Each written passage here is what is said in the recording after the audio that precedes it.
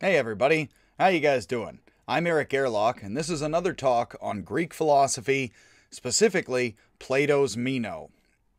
In a series of talks on Plato's dialogue and Greek philosophy I'm doing for Berkeley City College. So, Plato wrote the Apology and the Crito very early, it seems, to many. Many scholars order Plato's dialogues depending on how Plato talks, which is a complicated thing, and how Plato treats Socrates, and people have their theories, but many people follow the idea that there's earlier and later dialogues of Plato and earlier and later Socrates and Plato, and I'm going to follow that scheme decently. So it is thought by many scholars that Plato wrote about a guy named Socrates who was killed. Whether or not Plato or his relatives knew Socrates, it's possible Plato's uncle knew Socrates.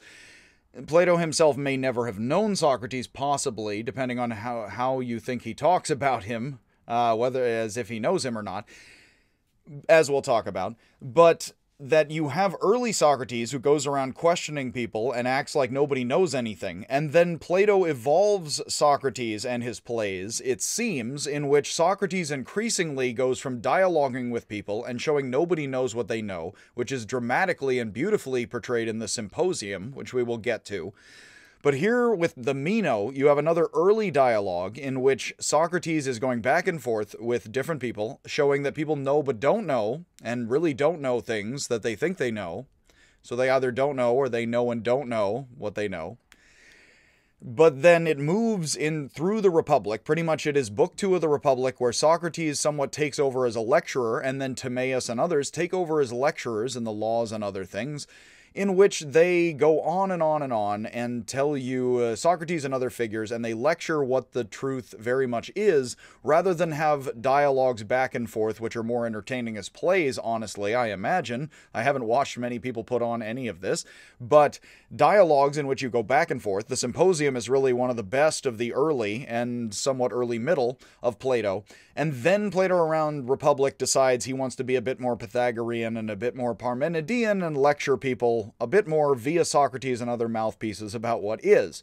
So Plato's Meno is still early Plato and Socrates, and the Apology and the Crito, as best as it seems, we have the Apology and the Crito. I found out accidentally, it seems as if by ordering the dialogues as best I can, thematically and then also chronologically, as best as I understand others' orders, and they came up with it long before I believe I've been alive, in generations of scholarship. It seems like actually in English, oddly enough, these are alphabetized. I only noticed it's like Apology, Crito, Meno, and then it goes down to the Theaetetus after Republic, and it's like, are these oddly alphabetized for any reason? I don't think so. But, and they wouldn't be in Greek. I mean, the letters are all different, of course, and out of order, plenty. So that's not going out of the same order. Is there order? That's not going to work. But oddly enough, they seem, if you look on my website down here, it looks like they're oddly alphabetized in English, but they're actually chronological, I have to say, if that seems it. I didn't order them alphabetically in English. I ordered them or the Romance languages, post-Roman script. The Romantic Romans. Yes, they happen to be oddly alphabetical, and so we have here that Plato's early Socrates is still early working his way back and forth with folks like Meno, and arguing and showing them they know and don't know. And the Meno is a particularly interesting thing for knowing that we don't know. Unknown Knowns and Donald Rumsfeld. Anachronistically, speaking of which, it means that the rest of Plato's dialogues that we're going to study are supposed to have happened in very much after. You have early Socrates, oddly here, who dies being very early Socrates, and then Socrates has to sort of go back in time with later Plato because he's dead. So if he's going to talk to anybody, it has to be earlier flashbacks, effectively, for an audience who have already seen him die. It's like a Quentin Tarantino movie. It's all out, it's all over the place. Is that you have Socrates flashing around having these earlier, sometimes as a boy, sometimes as a later, mature, powerful thinker. He's going around talking to all these people and having earlier style and then later more lecture-y style encounters. I mentioned with Chinese and Indian thought, you will have great thinkers like Jesus and Socrates go around having dialogues with specific thinkers and figures, which is not only recording the history and where they've been, who they've talked to, but also laying out the philosophy, which is history and real and fleshed life, in which they are dialoguing with this or that position. So basically, we're going to flash back to the future here, and we're going to go back in time to Socrates ticking everybody off before they decide to kill him for it, and after his trial, in which he decides to tell people who say, yeah, he's pretty guilty, yeah, you should give me free meals for life because I'm guilty, death, death and taxes. So, yeah. We're going to watch Socrates now question people in the rest of Plato and sort of tick everyone off continuously. In fact, then we're going to work our way alphabetically, oddly, all the way to the Theaetetus, where Socrates, after sitting down uncomfortably with, as we unpleasantly have to talk about, somewhat oiled up boys, which he finds beautiful, he then decides, and by the way, I'm off to some kind of trial, don't worry, we'll pick this up next week. And of course, ta-da! Is it hot in here? Thank you. You've been a great audience, And that, yeah, it's a routine. Again, it's more stand-up routines from the comedian here. It's like, I'm just going to, I have to go see a man about the form of a horse. So Socrates, as shown in the Apology and the Crito, is concerned with the good. I just had a student showing me about diatima and the good a bit more so. It was awesome. And that, yes, we pursue the good, what we love. And yes, that you can see that Diotima teaches Socrates things about love, and that and then Socrates very much imitates the women in his life and says, well, Diotima and Aspasia taught me that you should seek out what you love in the good, which is kind of vague because it's higher than any particular thing. People can say it's monotheistic-y a bit. And that he is saying beyond the many there is some kind of oneness and goodness and happiness, and that we should seek that out, and that is even above the mortal life and sphere. We already just had the Credo. He's like, well, I got to give up my life. I don't know. So it's even the good and the happiness is above the life and the mortal sphere, which many materialist kind of minded folk would say, well, I don't know how much happiness is beyond the mortal sphere, and for Socrates or the Epicureans, to whom death is nothing. And Socrates seems to say as much. Although then he talks about ticking off Homer and Hesiod on the Elysian fields, and I hope for their sake right now he isn't there with them. So, whatever your concerns with the afterlife are. So Socrates is pursuing the good, also called virtue, or arete in the Greek. Arete, yes, arete is our pronunciations today. Meno, a rich student of the sophist Gorgias. Georgia, the devil went down to Gorgias, is visiting Athens, Georgia, and argues with Socrates about the nature of goodness, claiming to know a great deal about the subject because he's paid for it. Of course, Socrates, true to form, shows Meno that he is quite unclear on the subject, namely himself and knowing thyself, the subject and the subjective. Meno begins by asking Socrates if virtue can be taught. Socrates replies that they should clarify what they mean by virtue.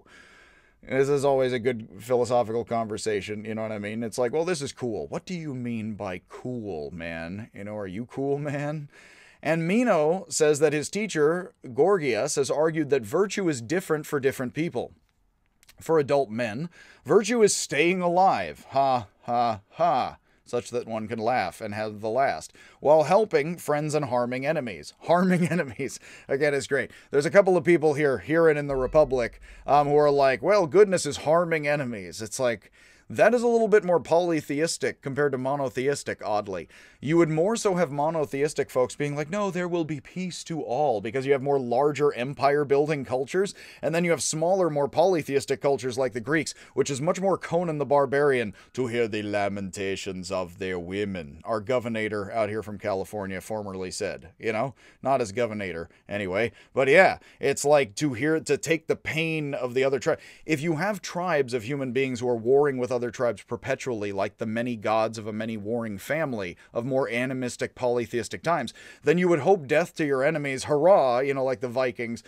But if you're more empire building like Buddhists and Christians and Muslims, you'd be like, there will be peace, whether or not there will be how many pieces of bread for whom and how much peace, following the peace, land, and bread, But yeah, I mean, there's all of that, and then there's wrestling and ha ha ha, yes, staying alive with Gorgias, who hopefully is still with us. So, for adult men, again, virtue is specifically helping friends and harming enemies. For Plato's Republic, this position is again taken up by Thrasymachus. For women, children, and slaves, it is virtuous to be obedient. Well, that's good. Men are men, and then everybody else is, again, where the men are, where the women are strong, the men are good looking, and the children are above average, next to Lake Wobegon. So Socrates disagrees, and he argues that virtue must be one and the same for all, regardless of age, gender, or position. Which is not Socrates necessarily being a gender-bending, feminist of ancient Athens, even though he is following women into his thinking, which, again, many a man, I guess, online would find suspicious. But he is not necessarily saying, let's uproot Athens, and be all progressive, but he certainly does say, interestingly enough, that he thinks that the slave and the master should have the same form of good, which, of course, early Socrates will leave the good thus quite formless. He's not going to tell us much about, we just sort of vaguely strive for it as human beings. And that is about Book 2 of the Republic, where Plato seems to give up on this, and Socrates being all too Heraclitean, and it's just kind of flowing with the conversation of the gods and the people and stuff. And he's like, let's get a little bit more Pythagorean, and let's have a little bit more ratios of rational triangles and fiery types of proportionate to water and stuff, such that we can have a nice balanced mathematical cosmos. Earlier, it's a bit more Heraclitean with Socrates. He shows that he can surf out these fools, and yet he does not know what the form of the good is ever, and he just stings people, which is, in the Meno here, him stinging people and being the stingray. That he has stunned himself, because he stings himself. Let's not overthink it. So you basically have men have to be rational, everybody else serve them. That's very much Aristotle. As mentioned to students, I come from Berkeley, and am here right now, actually, come to think it. And it's great. It's like Aristotle thinks, well, men have been in power and they've subjugated women and children, and all that's the core of civilization. And it's like, and right where the feminist, would be like, no, and yes, you're right, and we should overthrow it. Aristotle would be like, what are you talking about? He would be Republican dad being like, that's the moral fabric, of our society. We just build on it. So, yeah, the subjugation of irrational women and pre-rational or irrational children, I guess, depending on gender. No, Aristotle says you subjugate the Germans. Why? They don't take slaves, so they don't put the rational over the irrational, so Germanic people like me, Vikings, etc., Nordic folks, you gotta slave them because they don't slave, so they're irrational, people, because they don't rational proportion the slaves beneath the rational people. They don't subjugate women, they don't subjugate slaves, they don't subjugate children. That's too anarchist, that's not rational Republican dad. So in Plato's Republic, oddly enough, which is a different sort of republicanism, plenty, that you have Thrasymachus basically saying very much a similar thing, and that, it's different people, different things, and then you obey, so essentially, justice, Socrates says that justice, which is more of an all-ambiguous kind of good, includes self-control, is virtuous for all people. So here he is not saying don't subjugate women and slaves, which is what one should say regardless of your political views, because no matter whether you want to be conservative or progressive in society today, Socrates is probably not so progressive as much as he is, but happiness sort of, or goodness, happiness, is the same regardless of your position. Here I like Taoism a lot. I have a bunch of talks about Taoism.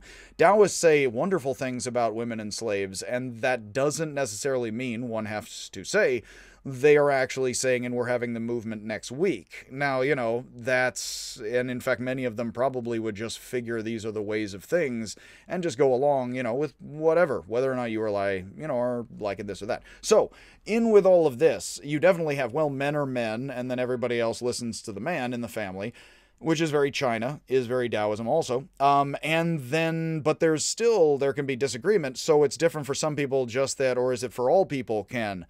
Major world religions, especially, the point should be made, suggested that virtue is true for all people. They kept all sorts of divisions and slavery, and that was a godsend that was the popularity contest. People got into systems that were more appealing to slaves and women because you're a whole society, plenty. That's something to remember. It's not just the powerful who get into systems, it's everybody. So if your system appeals to a lot of women and slaves saying a whole lot of things, that's great. It's good enough for government work, and everybody else working. plenty.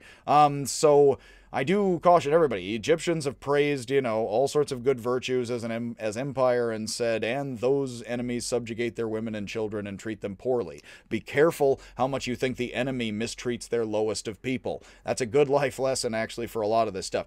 If you're hearing your enemy mistreats the lowly people and the sensitive people, that's kicking somebody's funny bone propagandistically, whether or not we're us or you or I or we have our politics. Be careful about believing the enemy harms the weakest of people, even if you can cherry pick the best examples. This also here, I'm going off on a tangent. This here is a good point, though, is because it is remarkably similar to politics still today. You can ask yourself, does this change or does it not? Well, in fact, we have the same angles on it, but of course, progressiveness would think, and my own politics, would be a bit more framing this in terms of current events and, say, the recent voting for all men who don't own property and then also for women is like, that's very recent in anybody's history. So remember that. Keep that in mind as we think over ancient thinkers believing in freedom and justice and things. And then also, of course, being of the form of their times, and it is very similar today. So we can relate to them and also have problems with people still today. All of them, especially those we do like. So Meno, those are the people you hang out with. Meno, who has brought many slaves with him to Athens. So Socrates is in a situation where he's saying, oh, it's the same for everybody. And he happens to be hanging out in a place with a rich guy who is surrounded by slaves. So he is walking into a conversation, and he's sitting down, and he's saying, by the way, I don't think what you just said, slave mastery guy, like heck, Socrates himself may have had a slave or two, was not the poorest of guys, but was not the wealthiest of guys either, it seems, but was not broke. So he walks into a guy who happens to be surrounded by, and it would not be slaves of just one ethnicity. There would definitely be lighter-skinned, Thracian, blue-eyed, blonde and or red-haired slaves, etc., and others. We're sitting there fanning him with palm leaves, as a somewhat olive-skinned, complexioned Mediterranean dude. And he's sitting there and he's saying, whether he had African, European, and both slaves, is that Socrates, which is a good thing to, remind us European and white folk, is that Socrates is sitting there being like, no, it's the same for everybody, whether or not you're a master or slave. And he's talking to a guy getting fanned by at least 3 people, probably, of various hues. And it's like, no, he's telling him that it doesn't matter if you think they're white or black barbarians compared to your Mediterranean middle upper class self. No. He's slaved and Bluetooth several devices together, I suppose, is that, children and slaves have the same sort of virtue, which implies here that they have the same sort of intelligence, all mashed together, emotion, intelligence, all of that rationality. As the mind, they all have the same somewhat mind and good, which is going to be telling a master he's no more better than all the slaves he's clearly subjugating all around him in practice as they fan him and prepare his grape skinnings, He only eats the grape skins, the weirdo. So, yeah, the feeding someone grape skins is an expression no one has ever used nor should. It's bitter, yes. And so we shall use no art. So while Socrates, in his early dialogue of Plato here, does not say what virtue is, which again, he is leaving it nice and open, and he says, I'm a stingray that stings myself. He says that it must be one and not many. We have here an example of what can be called and has been by other folks, especially who study Neoplatonism, which is Socrates to Plato to other folks after Plato. Not really Aristotle. He's not really the Platonist, Neoplatonist. He is plenty the Platonist, but not called as such. He is an Aristotle and Aristotelian. At least one of them identically with himself, is that you have here, Plato is definitely saying something through Socrates where oneness, not manyness, is the problem of the one and the many. Again, to reiterate, often go into, is my hand one or many things? Well, it's many things, but manyness is sort of not oneness, but oneness is sort of not manyness, so everything you look at is kind of manyness and oneness. There's many ways of attacking this, but there's ways our minds duck rabbit work as one many, where of course it's going to be many and one things. Wittgenstein, a thinker I love, says we don't call for the broom and the broom handle, we call for the broom. So effectively, you're calling for every atom in the broom and the broom handle. But in another way, it's different to say, I'm calling for every atom in the broom right now. There's a guy, Paul Ziff, writes about language. He says, if your hand's stuck to the wall, you could say, I'm trying to free my hand. But you wouldn't say, I'm trying to liberate my hand, unless you're making a joke, because your hand is not attached to any political processes. Neither is politics right now. Hey, but, it's a living. That is the truck, one of the trucks that serves the construction workers across the street that make my life interesting with all of these videos. So yes, it's been coming for years. You have here life, oneness, manyness, the sounds outside. You have an example of oneness and manyness here, where suggesting oneness over manyness is something where I do remind people is polytheistic societies admiring somewhat monotheism that is somewhat taken in Egypt and Persia, Zoroastrianism, etc., which is very Abrahamic, proto-Abrahamic, with winged angels, etc. And these are a lot of people doing science with religion and all of this, and they are increasingly saying there's a oneness to all that's a whole plan and a thing, and then there's many angels or many spirits or jinn working for it. So there is a one over manyness, which even I do advise people to think, if we talk about objectivity versus scientific bias, we are talking about a sort of psychic oneness versus manyness, and I don't mean that it's psychic. I mean that it is simply the way we experience psychological reality as a soccer team or a team of scientists or a religious sect or as a troop of Jehovah's Witnesses making sure they knocked on every door, is that you would experience things as a oneness and a manyness, and there's a manyness to subjectivity and a oneness to objectivity. And Socrates is saying, not necessarily, he is saying there is a oneness to love, very Empedoclean. There's a oneness to love and objectivity, which is very much the care and the oneness at the center, which does seem proto-monotheistic, if not monotheistic, which is why you have Socrates, Plato, and Aristotle, and others, Stoics and others, being then incorporated into Abrahamic cultures and other things, or they could be, and then there's problems or not, is that there is even though Plato and Aristotle are very card-carrying polytheists, they are talking about onenesses versus manyness and all one-mindness, very Anaxagoras. There is a one mind that shakes all things. And then when we say there's a one-mindness behind things, that is, oddly enough, when we say there's scientific objectivity or there's a scientific truth out there we will find.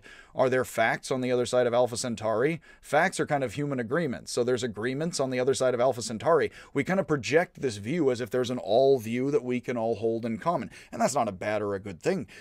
It's what it is. In fact, polytheists all talk like we are doing X, and they did X all kinds of ways.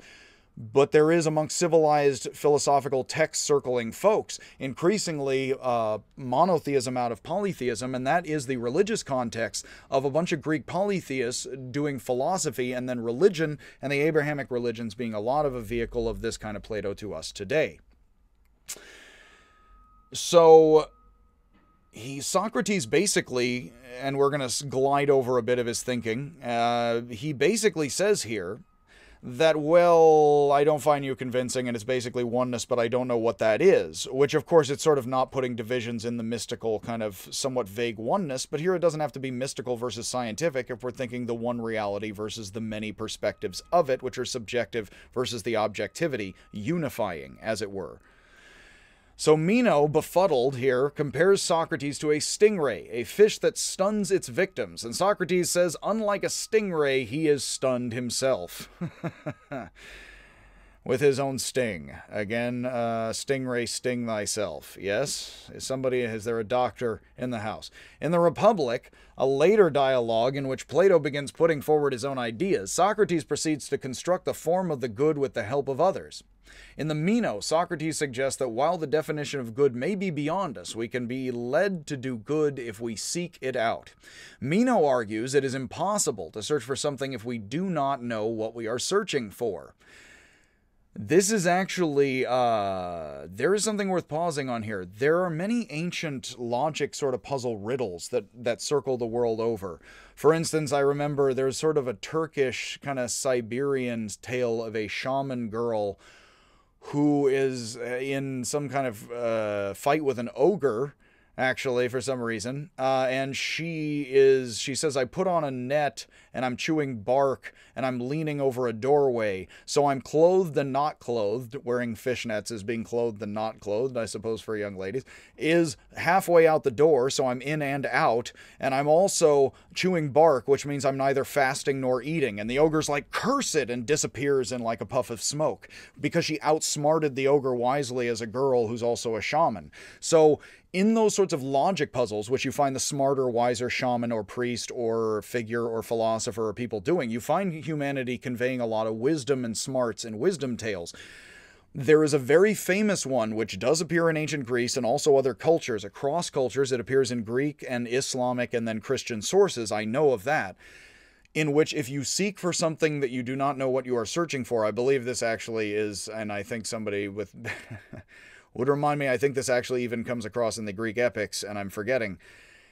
Well, that's appropriate with the Meno, actually forgetting, as we'll get to, and then hopefully forget about again, is that it is, if it's impossible to search for something, if you seek what you cannot find, there's a very famous riddle, if you seek what you find yet you carry it with you, which would be somebody having fleas or another thing on their person that they're looking for and they can't find. And there's very famous tales of bringing like a bum with fleas on them and saying, aha, see, they seek for what they cannot find, and bringing them to the party. There's various versions of that. I'm not sure what the first is. I don't know if it's, although I know it's in Greek ancient culture, and then it is something you find in Islamic culture. I believe it's in the Arabian Nights, in which you find a lot of trickster plot twists, dreams within dreams, devices before Shakespeare, etc. That you have a lot of these smarts, these plays of opposites, these twists of reason and logic, which I like Wittgensteinian thought experiments. Duck Rabbits, I think that's the latest sort of iterations. I like Poe, Carroll, Wittgenstein. You have here seeking for something you do not know what you are seeking for. Socrates tells Meno that according to some priests and poets, which again sounds like this sort of legendary stuff, human souls, well, he segs from that in the riddles, that he then sort of goes into another thing of reincarnation here, and a deeper riddle of human souls and individuality in the communal. And he says human souls are immortal, is his answer here, and have been reincarnated again and again over the ages, while the souls forget what they know each time they are reborn. In fact, they are merely ignorant of what they know already, concealing it from themselves, and so what humans call learning is in fact recollection. Almost remembering. Think about it like if you were dismembered and your arms and legs are lying about, and then if you are remembered, you are bringing together a body and a mind and arms and legs, and you're bringing together, oh wait, what was that thing with the other thing? Oh yeah, no, yeah, and you bring it together in your imagination from pieces. Recollection is collecting what has been collected and then scattered.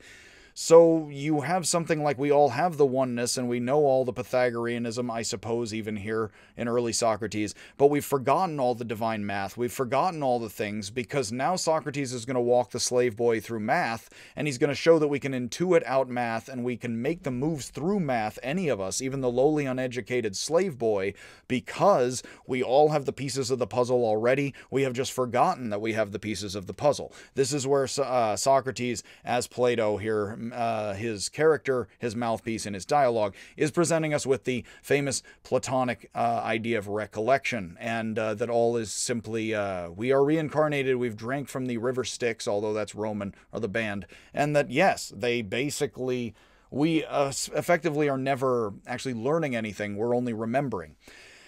Now, I, of course, don't support necessarily that theory. Many would not, that actually, you know, anything about, say, supposedly reincarnation, or even that recollection. Although early people around the world often believed in some strange form of reincarnation, a lot of the time, that souls kind of go back up or down and then come back, and that's kind of, you know, stuff is stuff and recycled to stuff, which is process of nature, and analogously we see all the time, all around us. Again, Pythagoras may have thought beans were little hibernating souls aging in, I guess, perhaps, which is why he would not eat them in a burrito, is that you have here that we are, anamnesis in the Greek, is how we can seek the good and we do not know it, that we can just feel it out because we've seen it before. It is interesting that if you don't believe this, why is it, and there's great Wittgensteinian wonderful problems, why is it that we feel so much out that we haven't yet thought, and then we have to think once we've felt it out? Well, I believe in that a lot, a la Wittgenstein, but here Socrates doesn't just say we feel it out for the first time, and then our thinking follows very much and is woven into our emotions, which is what Wittgenstein, and I think Hume would very much say, that reason is the slave of and servant of the passions, and ought to be, oddly, with the Meno here. But then actually the reason we're able to feel out what's rational is because we've seen the rational before. Not because we actually feel out first and then reason also, and verbalize also, and mathematic also. statistics also, but that we first and foremost feel it out because we've seen it before, and so we feel for what we have seen and we already truly know. This is Socrates actually in many ways in early Plato making room for what later is going to come in as a whole lot of Timaeus the Pythagoreanism, explaining to us how actually the universe, just like Plato's Republic, is a rational trinity of trinities of trinities, and that's a bunch of rational ratioed threes and threes and threes, so we live in a rational cosmos full of trinities, which shows us that it is a rational design and planned, which is how we know mathematics is rational, because it was a plan and the whole thing works, which many people would not say today while also saying mathematics and the world is rational. I always find that interesting. As a secular, decent enough person myself, as a non-practicing, non-religious person, it is interesting people will say the world is rational, and of course one could ask how, and here is a very interesting theory as to how, even though this is on its way to monotheism a la Anaxagoras, but not fully yet. You know, this is still polytheism, but there definitely is room for monotheism here. As there is, one could oddly say in, I would say even in sort of saying the world is rational according to scientific materialist determinism, who's rational how? You know, where there are Platonic. It's a good point to say. I was about I'm re-remembering it. I remembered it moments ago as talking. Now I'm re-remembering it again. There are many Platonic mathematicians still who believe that for some reason it's not the brain. Math is ideal. It is of its shape, and Plato was kind of right, and Pythagoras thus was kind of right. But why? And there's sort of no answer why, almost like the world's a hologram designed by no one that happens to have a laser math structure. It's like, well, okay, you know, if it's not the brain that structures math, if it's just math purely itself and is the soul of the where does that come from? You know, all sorts of questions Plato doesn't answer. I'm not sure of each and every mathematician who's Platonic. But of course, there's others who are of other camps. And I have to say it's sort of chicken and an egg kind of pulled out of the hat here. But yeah, Plato somewhat similarly, which would make it rather Platonic himself, yes, is saying that there's just some sort of form of the good and we know it, and then we can just feel it out because it's already out there and we've seen it already. Here I will say there's many Platonic mathematicians, but I don't know how many of them, I don't think many, subscribe to the idea of recollection, that actually it's because all of us in a previous existence or in the primary one somehow, beyond, perhaps beyond time, have seen math before in its full form, and that's why we're recognizing it. They certainly wouldn't say with Brouwer and intuitionists we feel it out for the first time. In fact, that's exactly what they're specifically rejecting as Platonic mathematicians. They don't think I think, along with Brouwer and Wittgenstein, we feel math out each time we use it. I don't think they do, and in fact, you can, correct me if I'm wrong, not just about math, but Wittgenstein, but I would say we more, with Wittgenstein, feel out forms of life, a la Socrates early. Whether or not there are the forms of math there before we're feeling them out and constructing them is a wonderful chicken and egg problem that these guys are dealing with. We still do, I will tell you. I'll get to tell you next semester more with modern philosophy, Feyerabend, and others, but definitely that's worth pausing on because it's quite fascinating. So, there's a story also worth mentioning here. The Buddhists mention a story, if you like this idea of recollecting. There's a way that this is wonderfully intuitive also, that we already have kind of the goodness was inside you all along. That we actually, and it's very Zen and Buddhist also, because the Zen folks are Buddhists, you already have the gold and the wonder and the happiness all along. You just kind of cover it up and screw it up. So you're never going to kind of get happier than you already could be always. You just kind of muck it up with different stuff. So there's really nothing to gain or lose. And the Buddhists say that it's like a king who sews gold into his coat, oddly not into his chest, but in his coat, which is a weird place to place the inner gold, but he puts it in the lining of the coat, which is the inner, and then he gets so drunk that he blasts his memory, his long-term memory off, somehow a la Oliver Sacks, and now is living as a bum with tons of billions of dollars of bullion in his coat. You can't steal a briefcase full of salmon, tell the economics, kind of stuff. It's like, but you can millions of dollars, so he has millions of dollars of gold in his coat, and he doesn't need to barter. He's got currency forms, and somehow the state still stands in the gold, such that he can have inner gold and he's wealthy as heck, he just doesn't know it. That is similar, actually. We actually already have, for Plato, though, it's not just we have the inner gold of the attitude that's enlightened for the Buddha, which is truth is more of an attitude, not the form. Socrates almost suggests here, no, we already know the form of math, we've just forgotten it, which is why we find the form pleasing, not just we're feeling out the tuning fork we may be or not. It's very odd, but it's interesting overcrossings, and it has to do with fundamental issues of objective truth. Socrates here is still quite skeptical a la Buddha, and Heraclitus. Plato will turn it otherwise right around Book 2 of the Republic. Meno asked for a demonstration, very famously, and Socrates asked him to pick out one of his slaves. Hey, go for it. Pick a card, any card. One of yours. Meno picks a Greek slave boy and calls him forward. Socrates, in the most famous part of the dialogue, leads the boy through a proof of geometry in spite of the boy is a slave, possibly illiterate. In fact, most people would be at this time, not only slaves. And he leads the... I often want to point out to people, logic may be something pre-literate and pre-mathematical, along with the human brain and emotions, which we feel things out. That's good. I like feeling things out in Wittgenstein and all of that, and Duck Rabbits we feel and see. So in a certain sense, there's good... How do we learn to see a duck rabbit is an interesting interrelated, but we won't go all Wittgenstein right here. The slave boy, though, can look at the duck rabbit, which is the geometry math problem. Remember, much math would not be at all algebraic. It would be as squares right in front of you. And I have interesting illustrations on my website. One of them animated, someone constructed. I'm not sure to whom to credit or not. But yeah, you've got forms of that. The slave boy can walk through the math because he can feel out the math, as Socrates very leadingly leads him through the math. You can definitely accuse Socrates of asking the boy leading questions like some kind of improper lawyer, who should be cut off by the judge or the other lawyer if he's getting paid enough. But effectively, the boy is able to, with leading questions, find his way through basic geometry, which shows that we are all alike in understanding math and goodness. Now, this is actually kind of progressive education John Dewey insofar as it shows we can teach slaves geometry because they have full human minds, and that's awesome in what year is this? But at the same time, whether or not you can for Greek Mediterranean people convince white and black, as we would call them today, slaves, who are uneducated and illiterate, the Irish, if you can get them to walk their way through math through feeling it out, then it's not that he is abolishing slavery, though. He is, you can then further speculate what he's saying about this, and he says stuff, but that he is at least showing that the common person has a mind that can feel out geometry. So they have reason. So they have love, which for Socrates is very much kind of wisdom, love, the same thing. Love of wisdom, philosophy, wisdom, love, etc. Something like that, which is possibly Pythagoras' phrase. Socrates draws a square on the floor in the sand, the way geometry was done in ancient Greece. Remember, Pythagoreanism, the square was never seen as a little 2 beside and it was not A, B, and C written as that. It would be squares and little squares in the squares, and you count them. You don't just memorize shortcuts, which is what algebra actually is.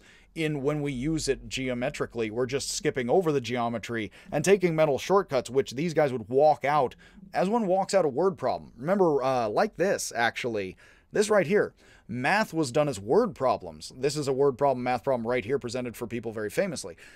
It would not be algebraic language. That's shorthand, which Muslims came up with much, much later. And that all looks much more mechanical and impresses people with how quick and easy it all is, such that we can carve ourselves easier apart from the barbarians, of course. Walls, gears, math, abstractions. Brouwer in The Intuitionists, who is similar to Wittgenstein in his later work, basically says math has been felt out to subjugate slaves. He talks very much like a Marxist. Why have we felt out math in the ways and used it the ways we have? Pretty much to subjugate slaves in the lower class. And you're like, whoa, dude. He comes off kind of as a Marxist like heck. Oddly enough, it's a juncture between, you don't have to be a Marxist as an intuitionist. Brouwer definitely takes it there. Which oddly is almost like he's doing Plato's Republic, and then again, like the feminist Aristotle decides to slam it. We've been feeling out the subjugation with the maths the whole time, dangs it. And of course he's like, well, yeah, that's history, And so yes, we've been using math to subjugate the slaves. So oddly enough for Brouwer here, yeah, Socrates is going to show us even the slaves can do math. Keep firing a-holes, you know what I mean? A la Mel Brooks. So, I knew it. I'm surrounded, You hopefully get the quote, kids. So the boy actually guesses incorrectly at first. Socrates draws the square. He asks the boy how long a line would have to be the side of the square twice as large as the square on the floor. The boy guesses incorrectly, guessing that a line twice as long would be, but it's far too much. It's actually, again, for us, we would probably do algebra and calculate it. But these guys would actually look at the triangles and the squares and show that the triangles and the squares overlap, where we would do algebra and actually see it as far less of a spatial but more of an arithmetic problem, oddly enough. Which is really interesting to physically think out. Again, Wittgenstein says if math was done on plexiglass cubes the whole time, it would look entirely different. Like we'd be lining, you know what I mean? It'd be like some sort of strange puzzle game. And that, again, is not how, that's not how math is done. So we do it physically the ways we do it, oddly to say. And we have to do it physically on paper somehow to do it the ways we do it. So here again, you have a whole lot of mental-physical interrelation that we are still having wonderful problems with. And I like Wittgenstein. The boy is led through the proof, though. He screws up, but then Socrates walks him carefully through this step and that step, and he gets the boy to actually see, but then that. So the boy hastily makes the wrong judgment, but he does like we all would, and then Socrates says, but remember, but see this, but see that, which for Socrates is showing the boy what he already knows, but I guess leaped over and is still forgetting. And this then shows the boy how to work his way through the problem. Socrates constructs a square of 4 sides, each side of the original square, and leads the boy by questions to see that if the 4 squares are bisected with diagonal lines, you can construct a square in the center, and this is by him then counting out, again, the triangles, as you can see in the image on the website, but you can do for yourself if you walk through the dialogue. If you count out that it's 4 versus 8 triangles, not calculate it with algebra and sort of arithmetics, he basically, using that spatial form, shows the boy that you can have 4 versus 8, that's half, right? And the boy at least knows 4 is half of 8. Perhaps, and again, Siberian peasants likely would know the same, although they have trouble with 16 or so. Because why have 16 anything if you're in Siberia? Seriously, you don't have to. Socrates believes that the ability of the slave boy to make each judgment correctly on his own is evidence that we do not know all things, and comes to and that we do, misspoke, we do know all things. I'm following the form I've seen before but have forgotten. And come to recognize that we have concealed from ourselves when we see it again, and wrote it originally in my case. In the Apology, Socrates argues that we think we know, but don't know that we don't know. He says this to the assembly, ticks them all off, they kill him for it.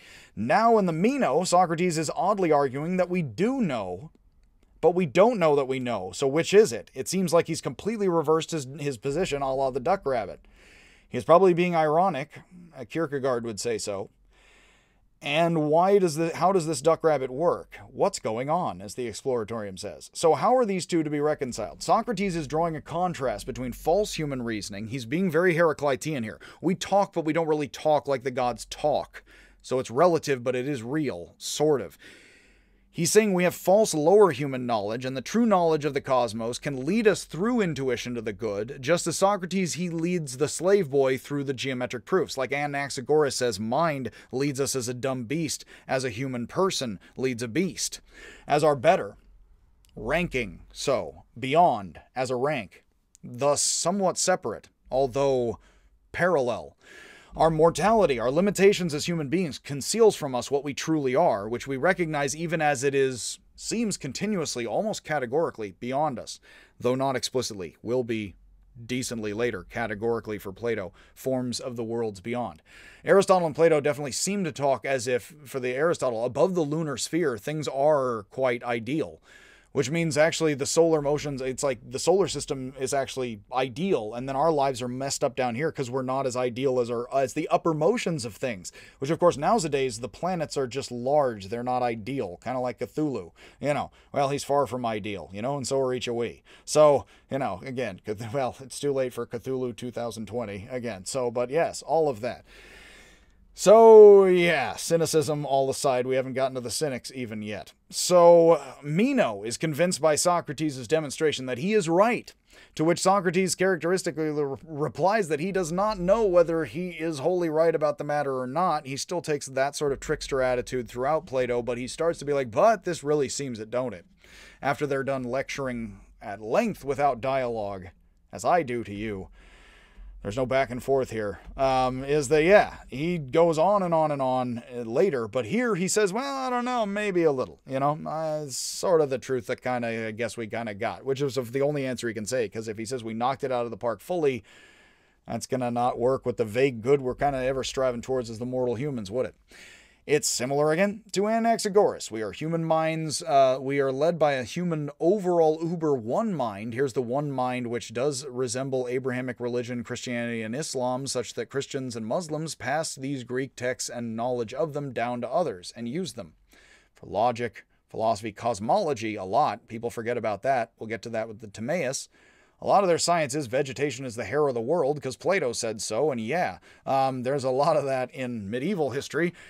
And that's early science, as far as the medieval people use scientia in the Latin, as a word. So we have here, again, Leeches does something, just doesn't do much, apparently. Meno is convinced by Socrates' demonstration, again, that he is right. And Socrates says, well, I don't know. Anaxagoras, again, says, well, we're sort of, and this is Heraclitus and Anaxagoras, we are children to the gods. They do not sort of impiously suggest we can rank up and become gods ourselves. Empedocles says so, throws himself into a volcano. I don't recommend that as your attorney. Again, I'd get a car with no top, and I would throw yourself into the volcano. Again, if you have to do any more of this. So I will thus, wrap it up here. Anyway, hope you guys enjoyed the talk. Hope you enjoy my other talks. I have worked out a series on Taoism. I'm going to get into some Zen for the Buddhist philosophy class, but we will follow, and thank you for your patience, to the Greek philosophy class currently watching this mere minutes after I posted, of course. I will be working through the Plato, the Aristotle, the Stoicism, and the Epicureanism in the next week or two, and I've gotten my process down here. So we will be having a lot more Greek philosophy videos and more, as well as, if you would like, Chinese and Zen philosophy and Japanese philosophy videos to follow soon. So much happiness, and I'll see ya if I see ya.